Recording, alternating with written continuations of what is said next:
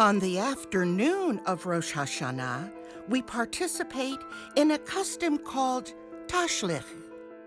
Jews go to a body of water, preferably one with fish in it, and symbolically cast their sins into the water. These two images, one a woodcut from a very early book in the 16th century, one a color lithograph from the late 19th, early 20th century, showing Jews practicing tashlich, the casting off of your sins. Toby Kahn, an artist living in New York, designed his own vision of this ritual.